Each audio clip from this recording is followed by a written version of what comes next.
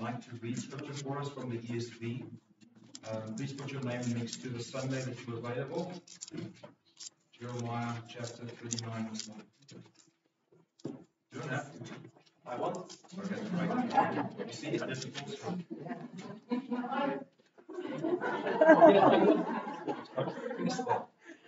That's between you and your son.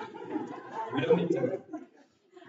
Jeremiah 31 verse 1 to 8. 39. Sorry. In the 9th year of Zedekiah king of Judah, in the 10th month, Nebuchadnezzar king of Babylon and all his army came against Jerusalem and besieged it. In the 11th year of Zedekiah, in the 4th month, on the 9th day of the month, a breach was made in this. Then all the officials of the king of Babylon came and sat in the little gate. Nergal-Sar Ezra of Zagmar, Nebuchadnezzar Sikhi, and the Saris, Nergal-Sar Ezra, the Radma, with all the rest of the officers of the king of Babylon. When Zedekiah king of Judah and all the soldiers saw them, they fled, going out of the city at night by the way of the king's gate, through the gate between the two walls, and they went toward the Arabah. But the army of the Chaldeans pursued them and overtook Zedekiah in the plains of Jericho. And when they had taken him, they brought him up to Nebuchadnezzar, king of Babylon, at Riblah, in the land of Hamath, and passed sentence on him. The king of Babylon slaughtered the sons of Zedekiah at Riblah before his eyes, and the king of Babylon slaughtered all the nobles of Judah. He put out the eyes of Zedekiah, and bound him in chains and took him to Babylon. The Chaldeans burned the king's house and the house of the people, and broke down the walls of Jerusalem. Then Nebuchadnezzar,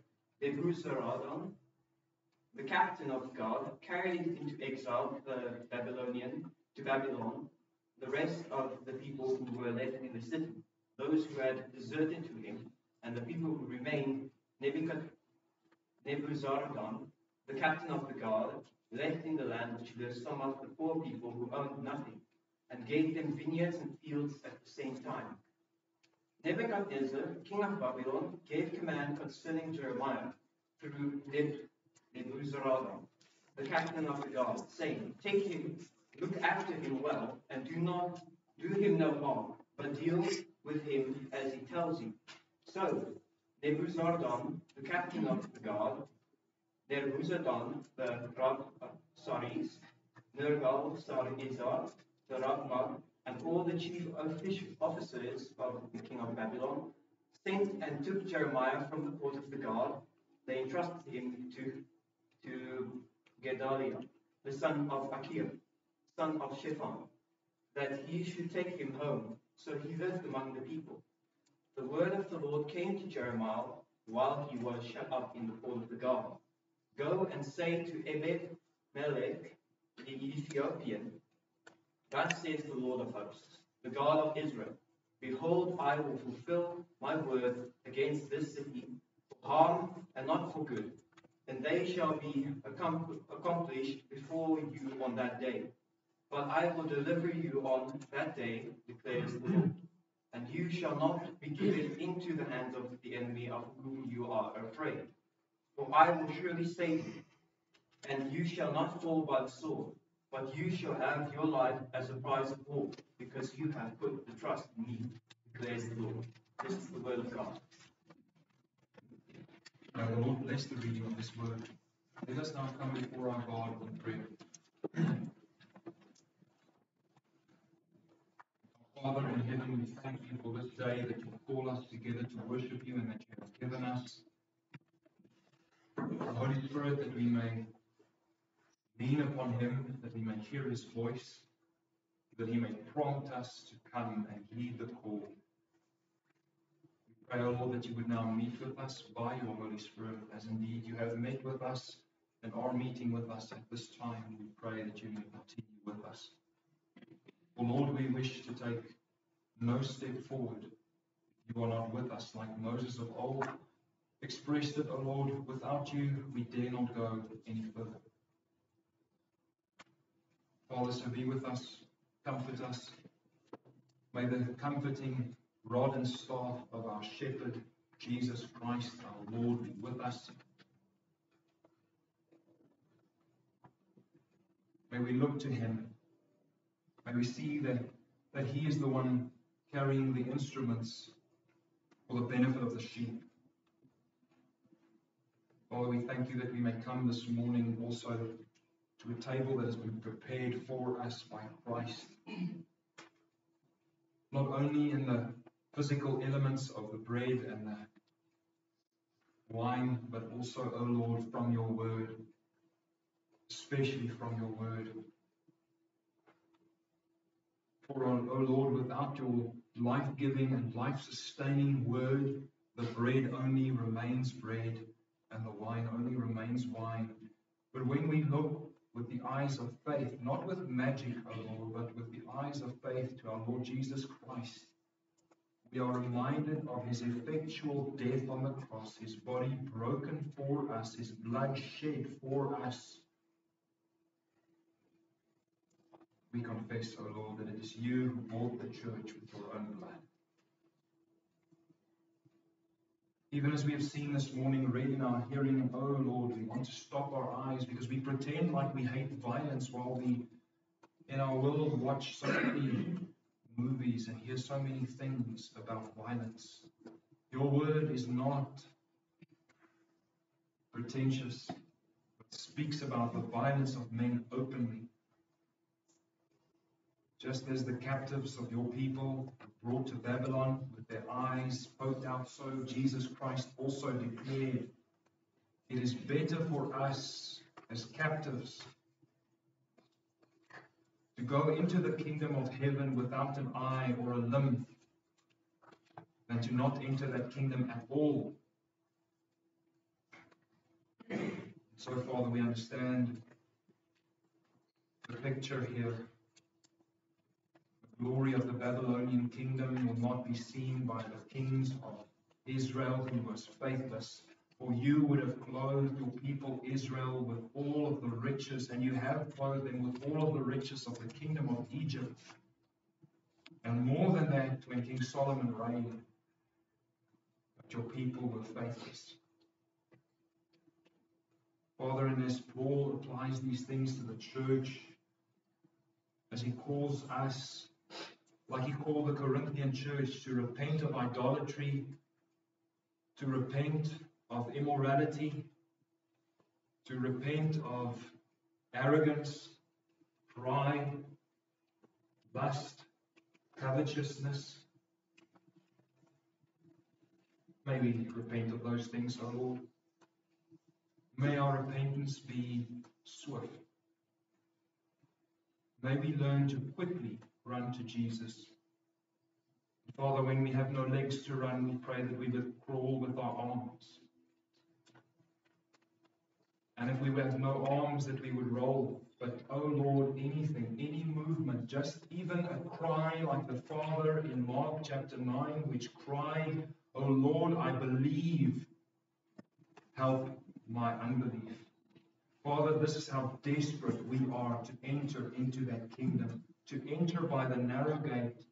Keep us upright, we pray.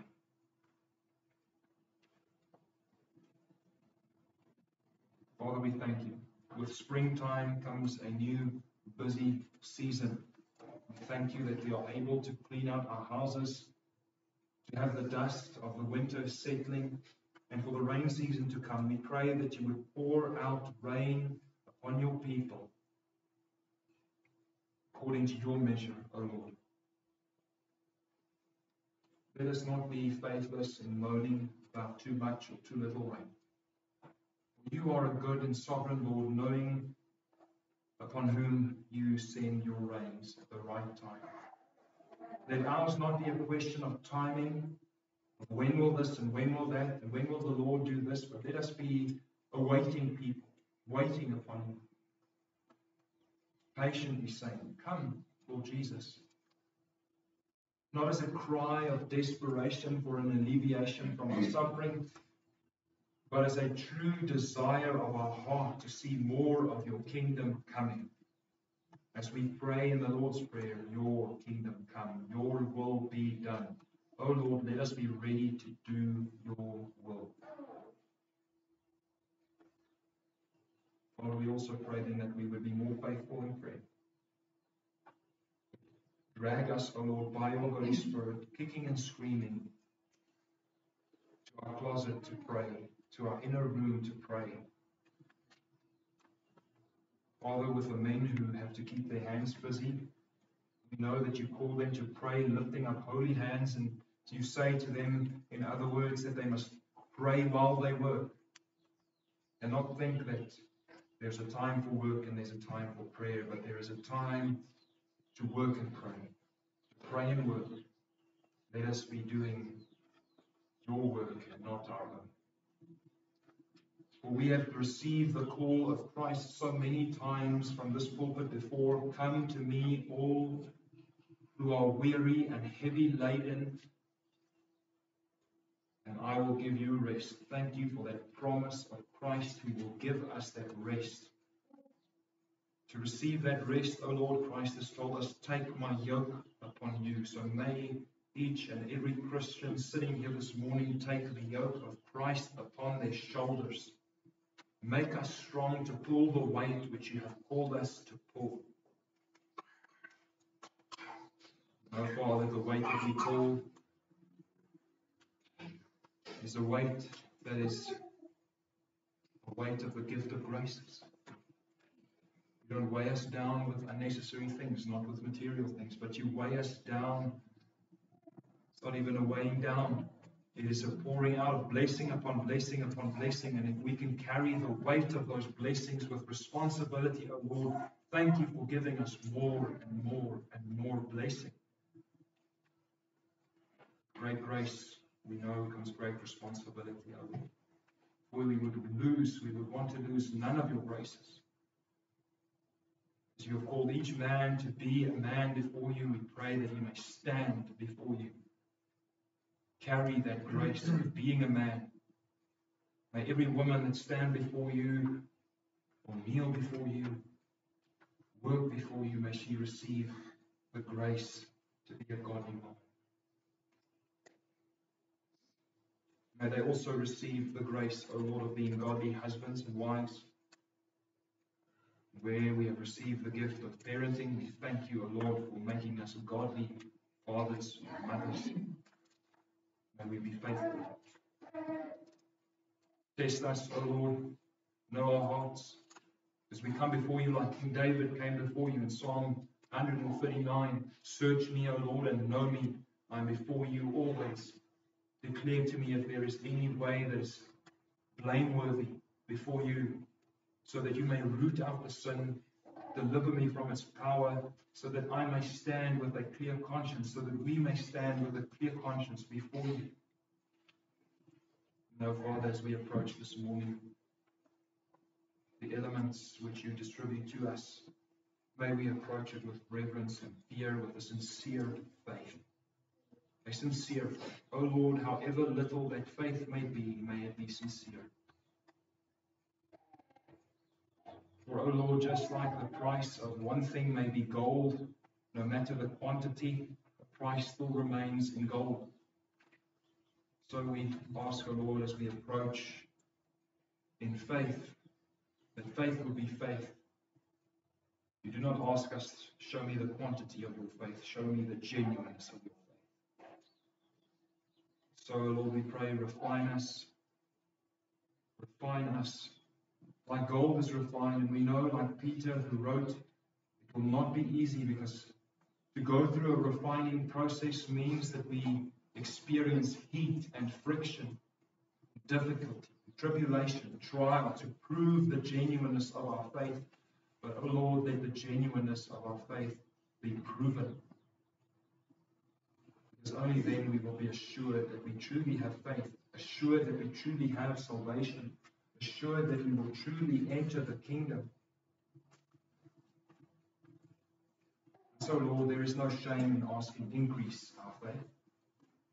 Increase our faith, O Lord. Give us more and more of the true and pure and genuine faith from your word. Work this faith in us by the Holy Spirit.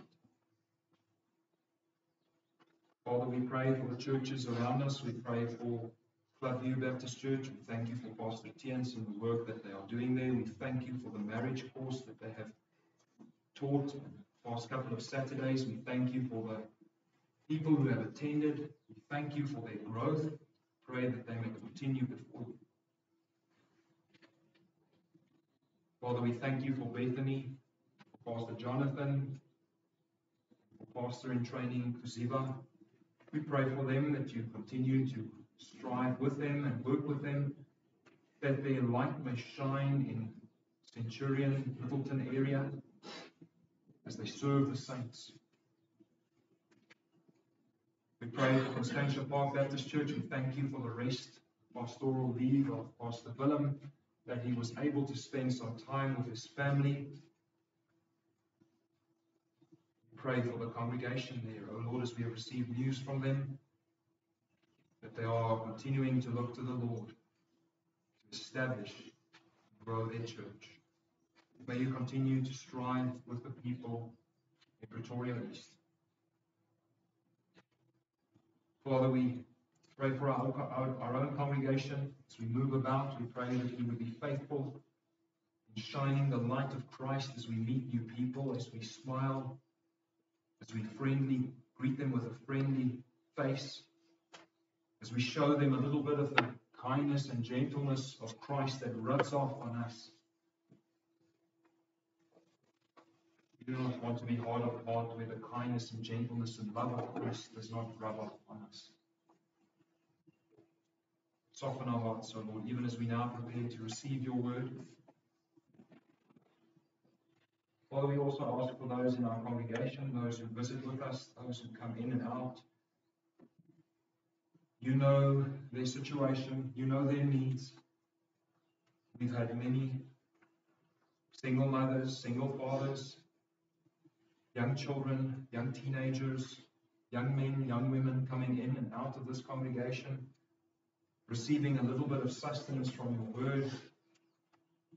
We see their encouragement, but we pray, O Lord, that they may return, or that they may find a place where your word is being taught, where your word is being fed to them, that they may eat, that they may grow, and that they may become sturdy, heavy, no pushover Christians.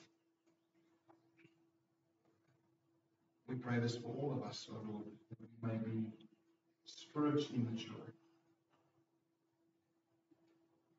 We ask that you forgive us our sin and cleanse us of all unrighteousness, for to you belong the kingdom and the power and the glory now and forevermore. And now we get to extend that confession as we sing together, O Lord, crown him with many crowns. We pray, crown our Lord Jesus with many crowns. For all authority in heaven and on earth has been given to him, and every king that lays down the crown, he is worthy to wear them all. Be with us as we confess, as we sing. Let it issue out from us with a pure heart and a clean conscience before you. Amen. Amen. Let us now stand and sing together, crowning with many crowns.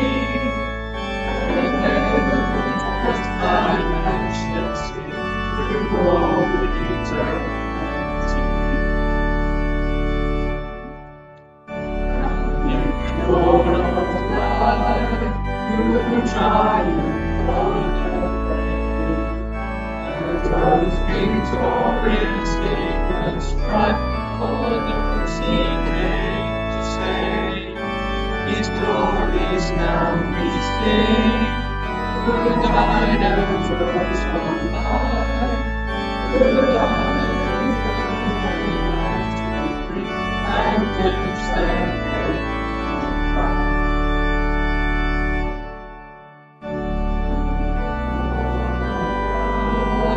behold, these hands have spied, those wounds yet visible above, in beauty glorified. An angel in the sky, hands holy and sigh, a diamond is burning up, fragments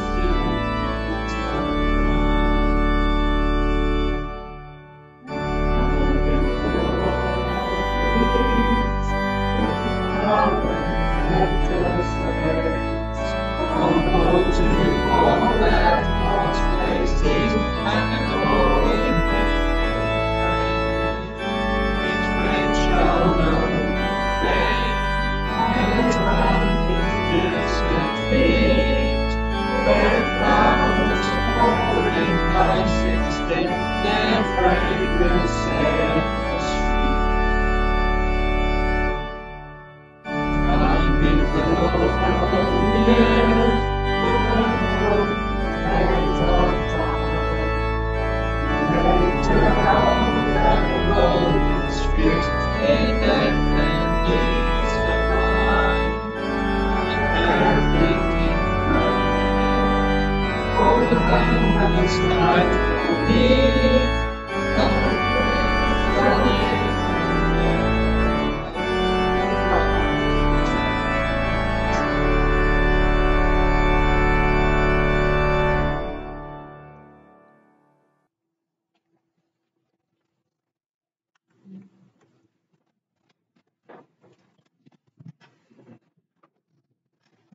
We now turn in our Bibles to 1 Corinthians 10.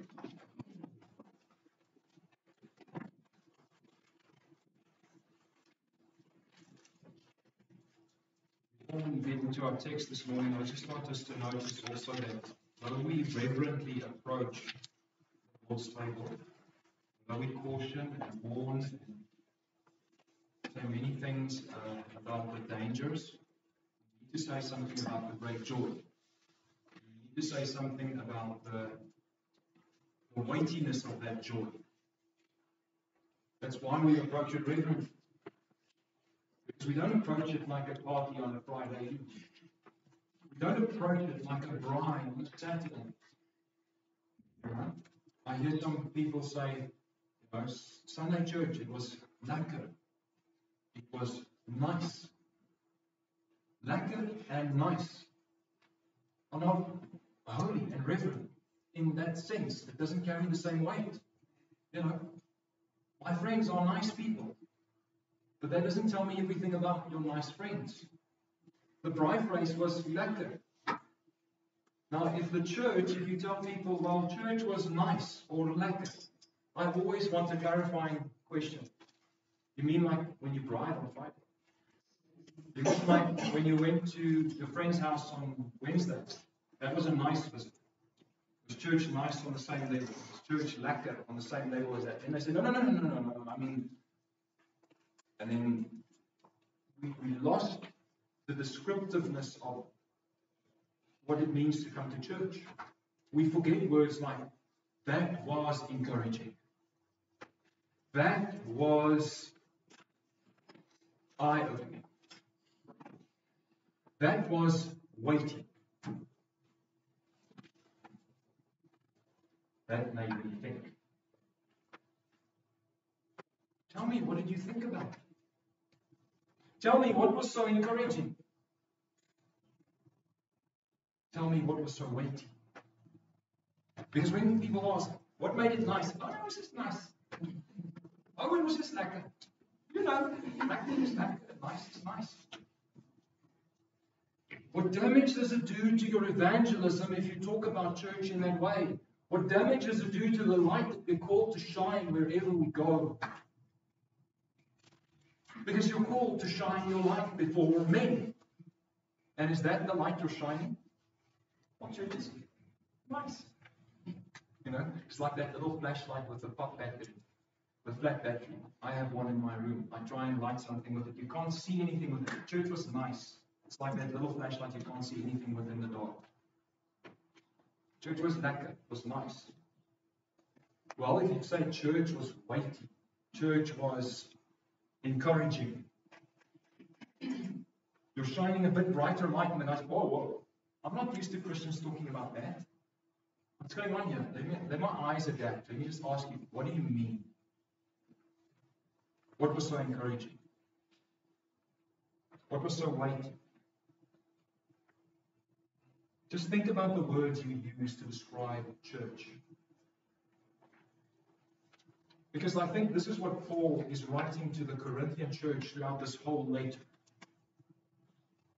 What do you talk about when you talk about church? Do you talk about, I am of Paul, I am of Cephas, I am of Jesus, I am of that one, I am of that one, I like this one, I like Vodi and the three other men who doesn't have their photo up. We couldn't care less. Why are we here? Is it for Vodi or the three names? Or the pastor? Or the this or the that? Why are you here anyway? Corinthian church, why are you all here? Well, Paul knows the answer why all of the Corinthians are there, and we know the answer why we're here. Paul said, God told him, I have many people in this place. Now, does God have many people in Royhuisveld? Does he have many people in this place? Well, the evidence is sitting right before. For the past 3 years, I've been ministering from this pulpit, and not once the church has been completely empty. Not once. We had Sunday morning services and evening services since I got here. We didn't have to cancel one of them because we had too little people. We were once 6 in an evening service. We had the full service. It's not like that joke about the old woman who's the only one coming to church on the Sunday, and the pastor opens the gate for him and he walks in and he says, Pastor, it looks like it's just you and me. And then the pastor says, yeah, well, looks like you can go home, woman. And the old man tells him, you know, Pastor, when I go to the chickens and only one rooster shows up to eat the pits, I still give him some pits to eat. Then the pastor says, well, strap in. He goes through the whole liturgy. Call to worship. The answer to the call. Singing all of the hymns. Preaching the full sermon. And then he goes to greet the old woman. He says, well, was that enough food for you? He says, Pastor, when that one rooster shows up, I don't dump the whole bucket of pits on him. Now, in one sense, that's true. It's true. That tiny rooster cannot eat all of those pits.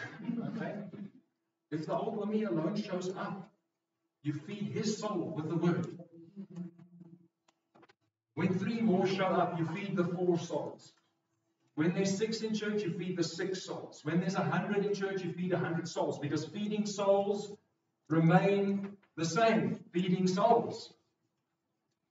I have a very lovely book by reformer, which you don't know, Martin Boonse. Has anyone heard the name before? The book is called Concerning the True Care of Souls. It's like a thick manual like that. It looks exactly like the thick manual my dad had, who was a sheep farmer. And that book was called Veesiektes en hoe om hulle te genees.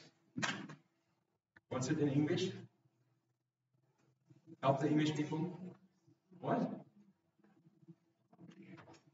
Remedies for the flock, or something like that. Sickness, illnesses, and diseases of the flock. how to feed them, how to care for them, how to diagnose their illnesses, how to see what they have. Now, what is the manual? Where did Martin Luther come up with that title? And what does he write about concerning the true care of souls? Well, he studied his Bible. He said, what does the Bible have to say to a pastor about caring for souls?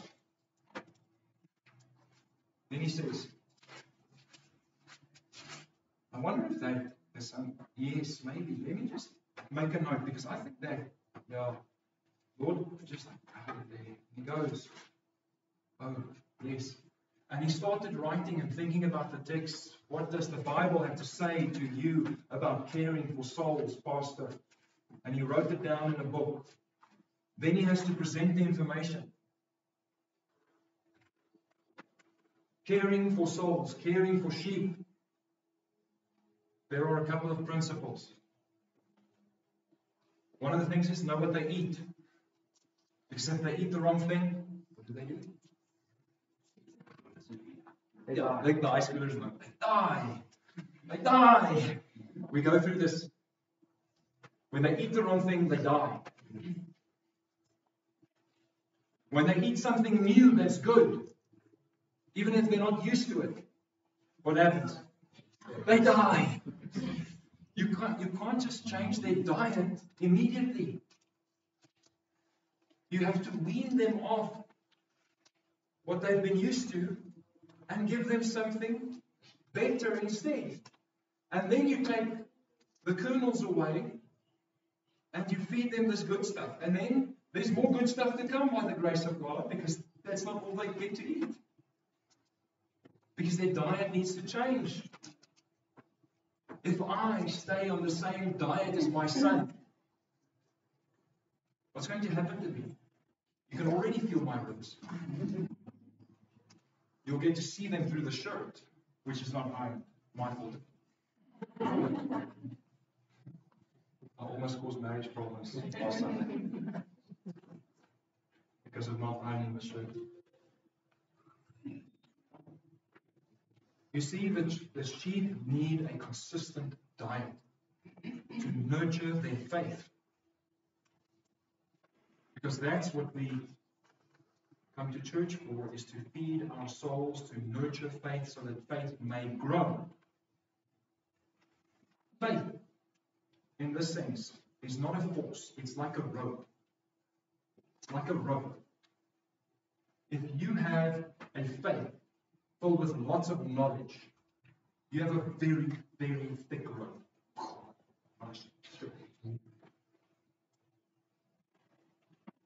When you try and tie that thick rope to the wrong object, if you don't believe in the true Christ, what happens with that rope?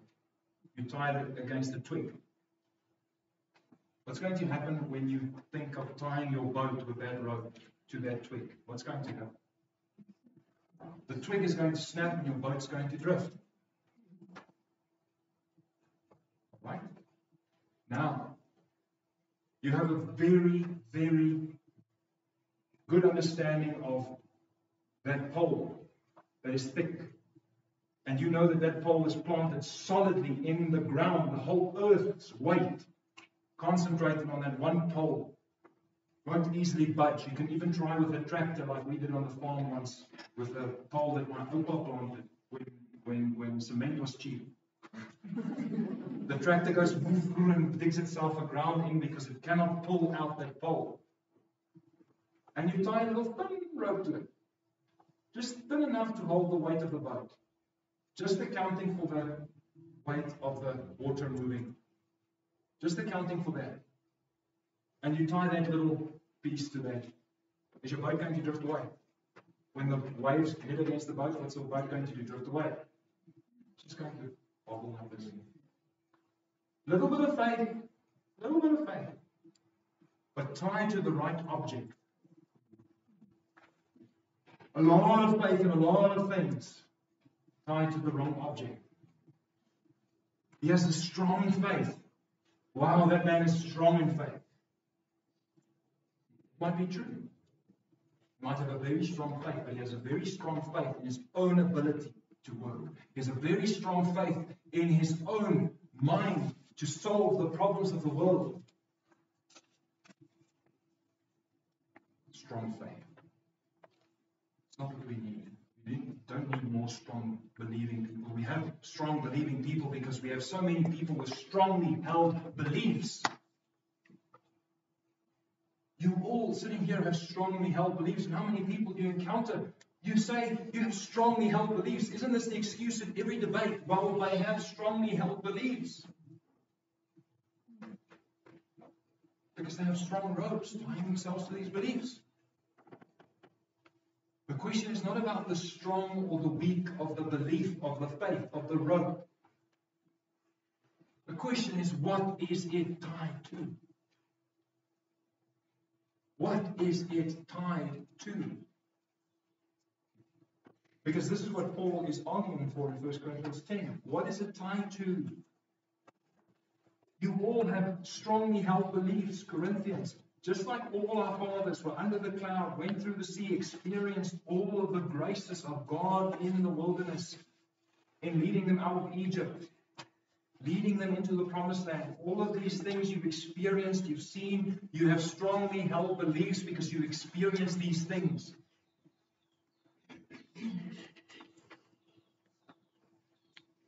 But you see in verse 6, these things took place as examples for us that we might not desire evil as they did.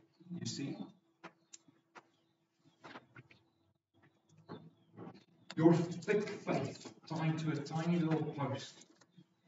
But your desires, the boat wanting to go onto the water, is pulling so strong that it's not anchored to the shore anymore.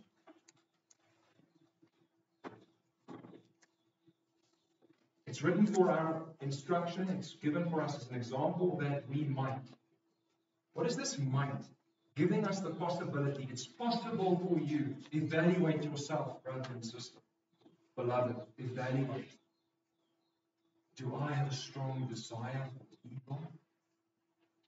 Stronger desire for evil? Or do I have a strong desire for the Lord? Because people with a strong desire for evil will pretend that they have the thickest rope and tie it to a twig. And people with a strong desire for evil will look at that solid twig, solid hole in the ground, and say, I'll hold on to it with my hand. Or I'll tie a thin thread, because I know the weight of my boat and I know the desire is the strength of the pull of your evil desire stronger than the pull that you tie yourself with to that pole. Because if the pull is stronger than the faith here, that's why you cultivate faith. That's why you cultivate faith. So that the stronger desires don't grab hold of you and drag you away. This is what Paul is warning them against. Make sure that when the storms come, your boat is tied. Don't desire evil. Don't be desirous of evil as they were. Don't desire it as they were. Listen to the things that they desired. Verse 7, do not be idolaters as some of them were. You see, they were idolatrous. We'd rather serve a golden calf than serve the true and living God. Verse 8, we must not indulge in immorality as some of them did. You know, their desire for sex is more than their desire for a holy life before God. We must not put Christ to the test as some of them did. You see, what test? Give us food, give us water, give us food, give us material blessings. We don't really want your presence. We want the food and the water, and we want it on a Sabbath day when we're not supposed to go out. And we'll do anything other than what God had told us and instructed us to do because we don't trust Him. We trust ourselves.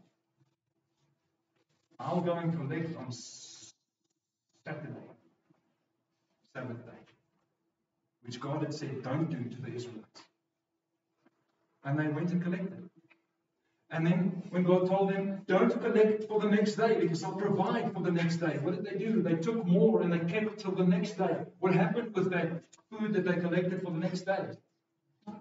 It rotted. It rotted. Isn't that much like the rich man that Jesus speaks of in the parable? He builds his barn. And all this material stuff go in there. Just like the man with the many cars. Do you remember him? He puts his cars along with the money in there. What does the parable say? When he dies, what happens? That barn is so full, the door just bursts open. And to who does this stuff belong to them? Go and read the parable. I can't make it too easy. Verse 10. Do not grumble as some of them did. You see, some of them grumble. The Afrikaans expression is klaar met 'n wit brood onder die arm. He moans while he's carrying the white bread under the white loaf under the arm. He's got what he needs. You have more than you need for today. More than you need for today. Do you go about grumbling? So hard, in the olden days, it wasn't this hard. Yeah, they didn't have cell phones, which made it easy for them, but still, today is harder than that. If you look at what we have and the tools that we have today, if someone from the 16th century would look at us moaning about what we have, they'd say, what in the world are you moaning about? With your car, with your money, with your house, with all these things. Why are you moaning? Corinthian church, why are you grumbling? We shouldn't be grumbling. Look at the result. Verse 6 to 9. Look at the result of these desires. Look at the results of these desires. Note very well. Not all of them had these desires. Some of them had this desire, some of them that, some of them that, some of them not even unified in the things that they desire. You have someone desiring money, you have someone desiring that, someone desire 5, 6, 7, 8, 9, 10 desires. And we can even split the room up. If I were to ask you which one is your strongest desire, we'd be able to split in little groups about which desires you desire most. You see, there can be no unity when my desire is first. And when you mix only with people who have the same desires as you. Because that's not true unity. Unity is not built on unified desires. Listen very carefully. You could write it down because I have to say this 3, 4, 5, 6, 7 times. Unity in the church is not built upon unified desires. Plural. Because those are the desires you come up with. Unity is built on the desire that God puts in. One, singular. And that desire must be the strongest thing in you. If there are other desires that are stronger, that will not unify us. There is only one thing that unifies us in the church, and that is a very strong desire for Christ. Who works that desire in you? Because you can't muster it out yourself. God's call is irresistible. God's call is irresistible. I can only say yes. I can only submit. It's like the magnet, the big magnet saying, come here, little magnet. And the little magnet says, I'm still out of your reach. You can't reach me. You know, the magnetic field. You ever play with magnets? Okay. When that little magnet enters the magnetic field, does it pull the big magnet to itself? Come on, scientists. I know. Which one pulls which one closer? The desire for Christ pulls us closer. But then you have to move inside his magnetic field. What's his magnetic field? The Word. The Word. Where the Holy Spirit can reach your ear with His Word. Spoken or written? Spoken. Romans 10. Romans 10. How will they believe if they do not see it with their own eyes? Hear it with their own ears. That's what the text tells us. Romans 10. How will they believe if they do not hear it? You see, I'll believe it when I see it. Your problem is not your eyes. Your problem is your ears, people. You're going to the... What's the ear doctor called? Audiologist. Rather than you're going to the optometrist when you should be going to the audiologist. You're coming to Jesus and saying, I'm blind. Heal my eyes. And He tells you, open them up. And you say, I'm blind. Because you can't hear Him telling you, open your eyes. He goes, He takes the stuff out of your ear and He says, open your eyes. And you say, oh, I can see. A good doctor knows how to diagnose the right problems, and Jesus is the best of best doctors.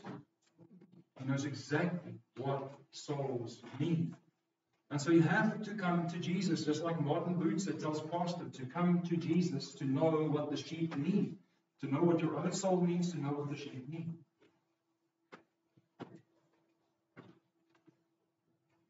Let's see the result.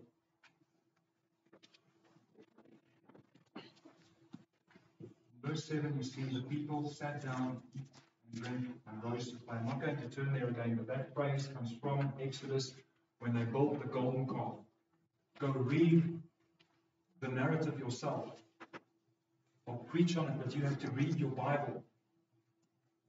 I'll preach on the text, I'll give you the details, but you have to go read your Bible to know what I'm talking about. In Exodus, the golden calf incident. You don't even need to know the chapter. Just page through Exodus and you'll see the golden calf incident in your ESV. Title of the section you need to read. It's easy. What happened there? The people were impatient because Moses was busy with God for 40 days where God instructed Moses what he should be telling the people. And they voted him in to do that. Remember? When God spoke the law, the people said, let someone else speak to God, but let him not speak to us, because we'll die, Exodus 20. And so Moses is the one who gets to speak to God, and then he gets to tell them what God, and when they don't hear, when they're outside of God's magnetic field, because that's actually what they want, you see, we don't want God to speak to us, because then we need to do these things, and we really don't want to. We want to. They say we want to out of fear. Out of fear. We shouldn't commit to serve the Lord because we fear in that sort of way. Fear what will happen to us. We come to the Lord not because He threatens us. We come to the Lord because His magnetic field pulls us. Right? Yes, it will be fearful before you're in that magnetic field, before the desires are strong enough to pull you, because when you're outside of His magnetic field there, you're under His wrath. That's what people feel when they don't feel the love and the desire of God for them. They feel the wrath. They feel the wrath when you're far from Jesus. Because His wrath remains on those far from Him. That's why it's frightening. That's why the Israelites tremble. Because we feel His wrath in His voice when He says, you shall not, you shall not, you shall not. And they say, I have already, what now? Can't stand His voice, I'm going to die. You see, they didn't even see His face, they only heard His voice. And they trembled. Right? The people sat down, ate and drank, and rose up to play. They were so relieved. Thank goodness. We now have a golden calf. We can serve the true God. There He is. We can see Him. He's not speaking to us anymore. We see Him. We don't hear Him. We just see Him. Right. Now we can party. Now at the party, that's what they did. And then God said to Moses, what are the people doing? Moses said, well, I don't know. Let me go find out. Because God knows what's going on, Moses doesn't. Just like the pastor doesn't know everyone's problems, but God does. God knows everyone's problems. I don't need, God will tell me, go and speak today. Okay, I'll have a look. I'll speak. That's why we have certain ways of doing things at church. Like a membership application form. Like, if you need help, ask the pastor, because I can't read it on your face. I can't read it on your face. I don't know everything. But if you know the God that knows everything, that God will make known to you the things you need to know. Through prayer. Through doing your work diligent. And Moses was doing his work. And God revealed to him. That's what the people are doing. And then he goes downstairs. It's not what the text says, it's how you remember this stuff. He goes down because he's on top of the mountain. I'm not saying the Bible says Moses goes down the stairs. I'm telling you that so that you remember the flow. He goes downstairs. He goes down the mountain. And he sees what they're doing. And the joke goes, Moses then broke all the 10 commandments. Well, Moses broke them because they broke them. What use is this? Because this is the contract God is setting up with his people, which he's going to sign with his own blood. But before he even put his blood to sign that contract, they broke it already. Like the husband who prepares the marriage contract. Prepares the marriage contract, and then he goes to the bride to say, prepare a nice car, and then he sees her doing something that he doesn't want. Don't you think that's how God must have felt looking at Israel? Isn't that exactly why he stopped the contract writing process? Because I have to warm up, because I need to write this contract not from hatred, but from love. Because the commandments are not legalistic commandments, they're commandments to love. You see, not even God approaches his law from a place of lovelessness. You approach God's law from a place of lovelessness, that's legalism. That is legalism. God's law is not legalism. Be with churches. When you ask pastors, why aren't you reading God's law anymore? Why are you not reading God's law anymore in your churches? Why aren't you reading the 10 Commandments? Because the people don't change. I say, well, that's not what it's there. The law of God is not read in your churches so that people must conform to it. That's not why you read the law of God. But just because the people does not change doesn't mean you don't read it. Doesn't mean you don't read it anymore. Because to shut the law out is to say, I don't want to hear about God's love. Even not wrathful, vengeful, bully, Old Testament God. Haven't I now shown you the love of the Old Testament God? Isn't Paul appealing to exactly that when he writes to the Corinthians, appealing to the love of the Old Testament God? Because it's the same God, the Old and the New. It's the same God. Old and New Testament, same God, same love. It's the Old Testament God that loved the world so much that he gave his only son. Because they broke the law again and again and again. And God has to go and say, I have to clean it up, clean it up, clean it up. But I have to sign it in my blood, so I have to cover all of it. I'll have to cover all of it with the blood of Jesus. All of it.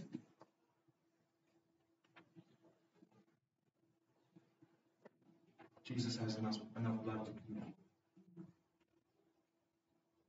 Isn't that what we confess? Because His blood was shed for us and it's continually flowing, pouring. Spiritually, I'm saying.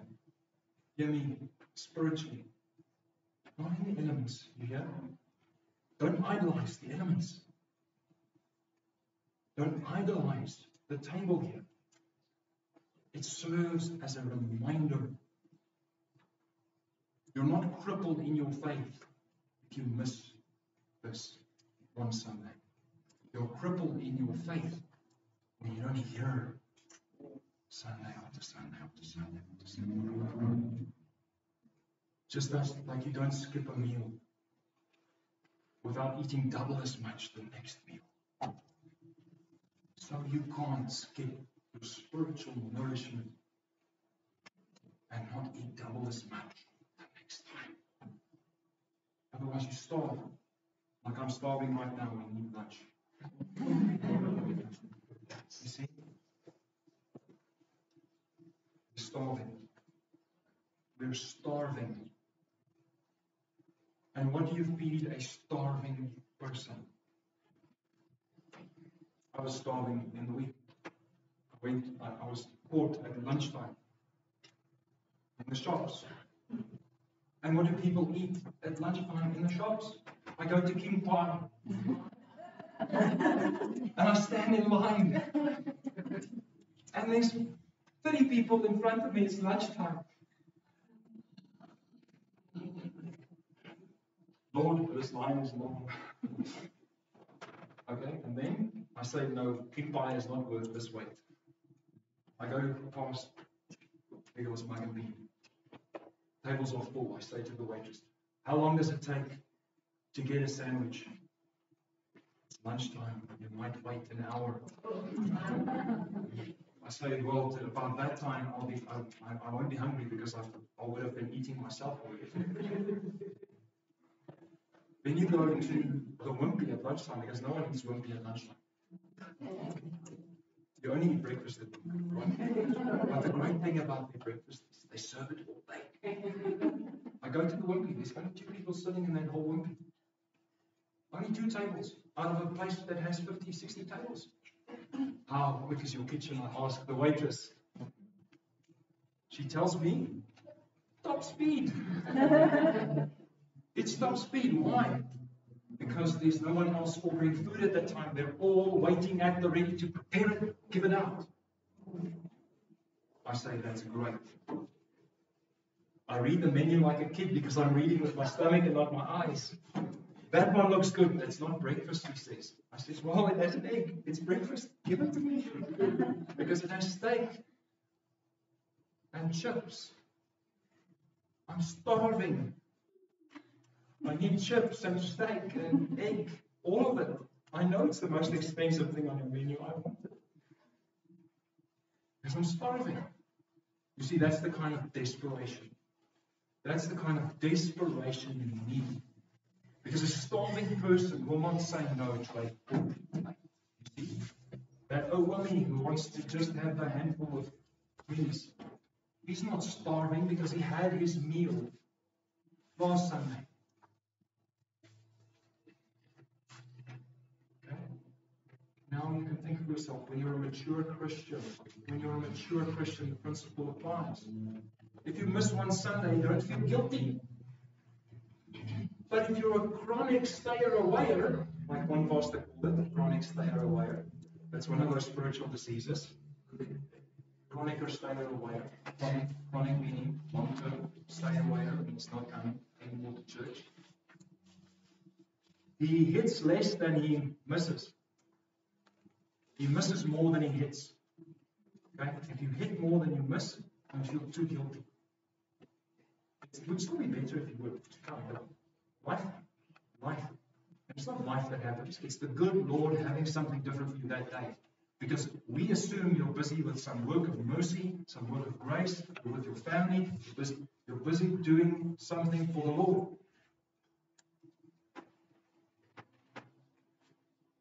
And out of the text, you can see the application is far and wide. Because it's the root problem is the same in Corinth, it's the same problem in the Old Testament, it's the same problem today. You see, Jesus Christ is the same yesterday, today, and tomorrow. And man's problem is the same yesterday, today, and tomorrow. That's why Jesus remains the right answer yesterday, today, and tomorrow. That's why the Sunday school answer is so great. Because no matter the question, who's the solution? Jesus is. Yeah? You see? And the solution of Jesus is not just one solution among many. It's like the person who's sick, who needs the pharmacy. Because inside the pharmacy, there's aspirin. What is the speed for slappers? Anyway, muscle relaxant, stomach medicine, medicine to make your hair grow, medicine to make your hair stop growing, medicine. I'm not saying Jesus is a pharmacy, right? I'm saying it's like, think of it like this. Jesus is not like one of the options for your soul. He is the option. Just if you rush someone to the hospital who's in need, and just like you as a healthy person goes to the hospital to visit the sick, and just like you as a healthy person go to the hospital to visit the doctor for a yearly checkup, or a 5-yearly checkup, you just do these things.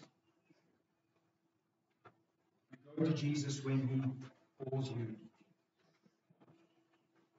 And what a wonderful privilege it is this day that He calls us to His table to remember the spiritual truths behind the physical elements that we're going to partake. And I want to say this last thing to conclude this sermon. We need to understand that these two ordinances, baptism and the Lord's Supper, were instituted by the same Lord, like Christ. In both of these, we approach Him. In the one, you approach Him alone as an individual. I believe. 1 Peter 3, with a clean conscience. I appeal to the Lord myself, my conscience clean before the Lord. I'm going to partake of this ordinance. With witnesses, of course, the whole church is praying for you that conscience is clean. That's why you go through baptism alone, and that we don't just have you sit and watch everyone go through baptism. You go through the baptism, or we sit and watch you get wet. But with the Lord's Supper, we all come together. Now, is the faith you need for baptism and the faith you need for here the same or different? The same faith. The same faith. The same faith you need to approach both of them. Because it's only by that same faith that you approach the one Lord Jesus Christ, either alone or together with the whole congregation. And that's why we invite you. That's why you're invited. You appeal to the Lord from a good conscience, with sincere faith. Sincere faith, hear me. Not a huge faith, but a sincere faith. To take with us. Take it together with confidence, not in our faith, but confidence in our Lord. Confidence in Christ. May we approach Him with confidence, because He is gracious. Amen. Let us now stand and sing. The hymn.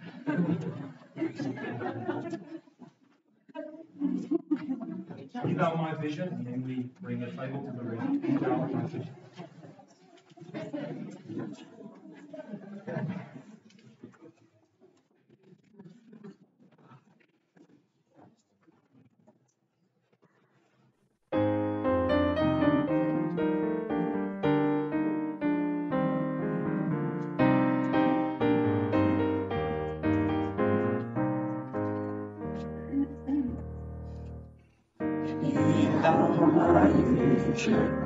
Lord of my heart, naught be all else to me save that thou art. Thou my best Lord, by day or by night, waking or sleeping, thy presence my life.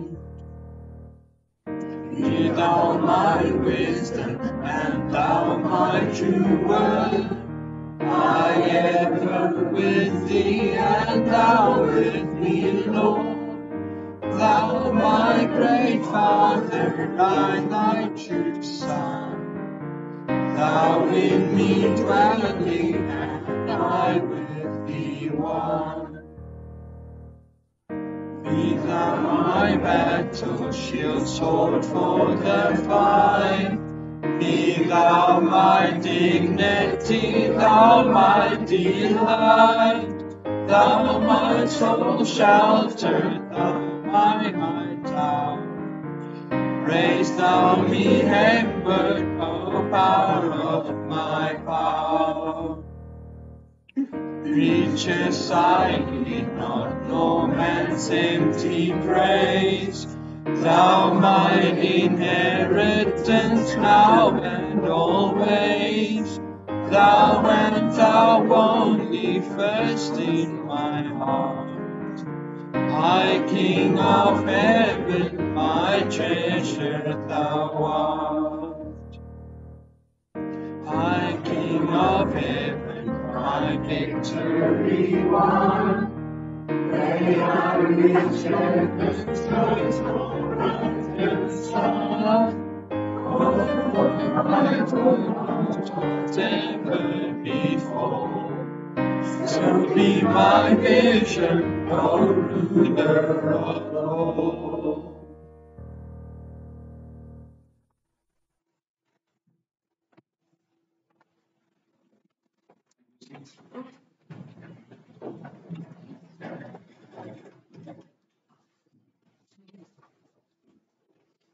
As we approach the Lord's Supper, we normally read from Hebrews chapter 10. I want you to notice the context here because we're reading from verse 19, and you would know that chapter 11 is that great chapter by the men of faith and also the women of faith. And then you see in chapter 12, verse 1, we see the one who is the author and perfecter of our faith, Jesus Christ. And we see in chapter 13 the imitation of our leaders. Imitate them. No, the text says imitate their faith. Verse 7 of chapter 13. But before we even begin that chapter, because we all approach one person by faith. That's why he says in verse 19, therefore, brothers and sisters, since we have confidence to enter the holy places by the blood of Jesus, since we have confidence because of our faith, you see, by the new and the living way that he opened for us. See, you don't need to open a way, or you don't need to see the way. You just need to see the way. You just need to hear and point it in the right direction. The way that he opened for us through the curtain, that is through his flesh. You truly believe that Christ has come in the flesh, that he is the Son of the living God, and that he paid for your sins. And sincere, verse 21, and since we have a great high priest over the house of God, a great priest over the house of God, let us then draw near with a true heart, in full assurance of faith. Not a full measure of faith, but a full assurance. You can be sure of your faith, small though it may be. With our hearts sprinkled clean from an evil conscience and our bodies washed with pure water. Let us hold fast to the confession of our hope without wavering, for he who promised is faithful. See the faithfulness of the God who provided this meal, the meal of his Son. Let's pray together to bless this communion, and then we'll distribute the elements. Our Father in heaven, our Maker, thank you that you have made us, that you have called us. But more than that, O Lord, when we sinned, when we ran from you, when we dishonored you, when we sinned against you, when we displeased you, you came for us. And you came for us not with your wrath, not in your anger, but you pursued us through Christ Jesus our Lord, so that he may grab a hold of us. And what we thought initially might be a fight, a battle, turn out to be Him saving us from hell, dusting us off, pointing us in the right direction, telling us, repent and believe and go that way. You'll find my Father there. Go with the Holy Spirit. Father, may we hear the voice of our Lord Jesus Christ, who sends us on our way, but also meets with us by the power of the Holy Spirit as He reminds us of all of your words and where you have met with people, where you meet with us even. Father, meet with us through Christ Jesus this morning as we partake of His supper. That by the remembrance of the Holy Spirit, by His reminder through the Word, that our memory would be clear. That we would not somehow remember this as a faint memory from long ago, but that it be a memory so vivid in our mind that Christ died for us as if it were yesterday. Thank you that He died for us 2,000 years ago and that people still carry on submitting to Him, and that His kingdom extends, as Isaiah tells us in Isaiah 9, to the end of His kingdom, to the expansion of His kingdom, rather, there is no end. To the increase of His government, there is no end. Thank you, Lord. We pray that we may be worthy recipients by the gift of faith that you have given to us. In the name of Christ, we come before you by His grace, by the enabling grace of the Holy Spirit. Amen. Please take both of the elements, the bread and the cup.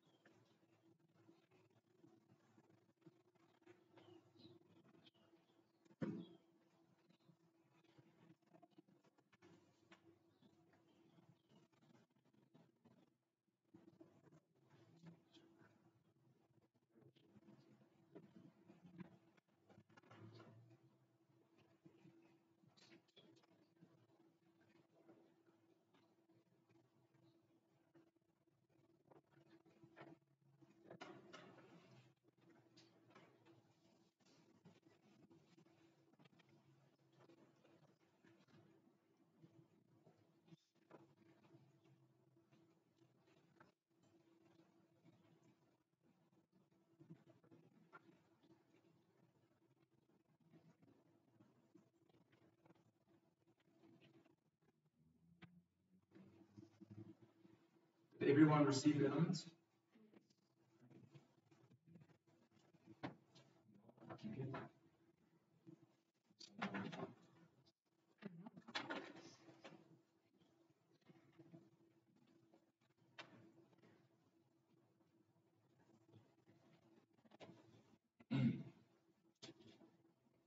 As Jesus and His disciples were taking the last Passover together, as they were eating, Jesus took bread.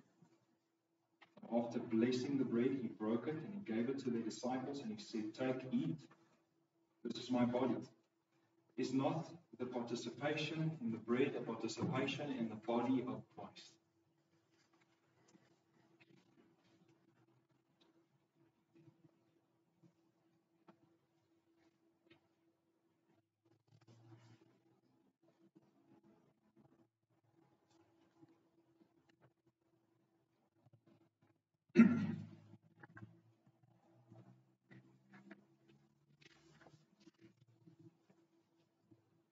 Then Jesus took the cup. When he had given thanks, he gave it to them. He said, "Drink of it, all of you. This is my blood of the covenant, which is poured out for many for the forgiveness of sins." It's not the participation in the cup, but participation in the body of Christ.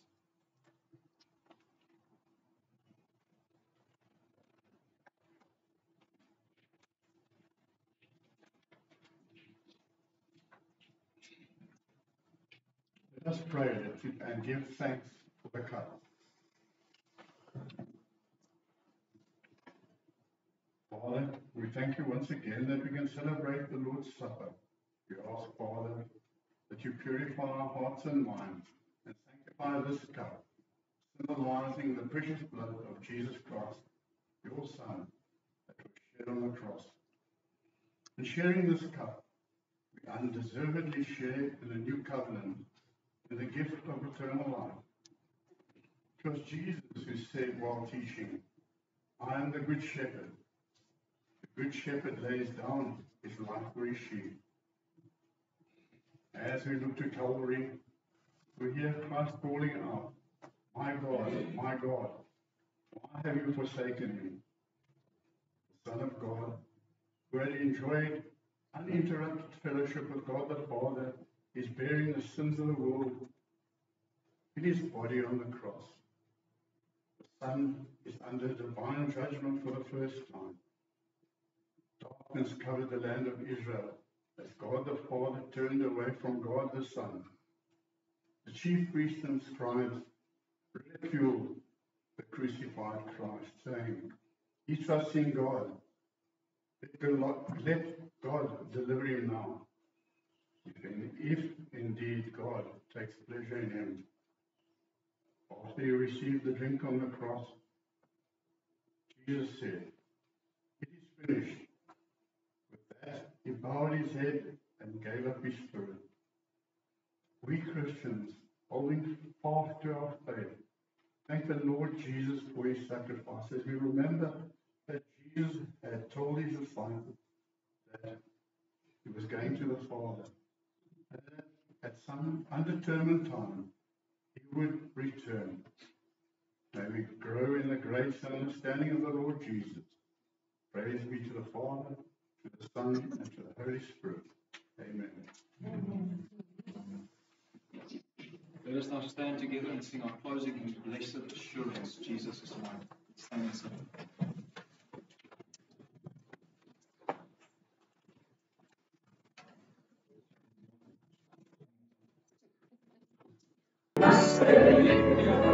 Happy and blessed, watching and waiting, looking above, filled with his goodness, lost in his love. This is my story, this is my song, praising my Savior. This is my story, this is my song, praising my Savior all the day long.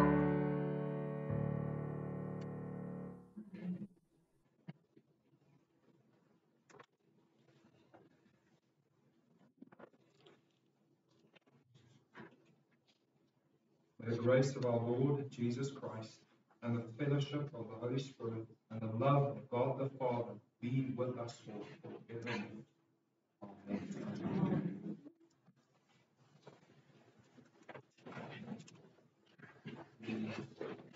And it's now, I want to resist this moment. I have to say, please stay for a cup of tea for the birthday boys for having their birthday today.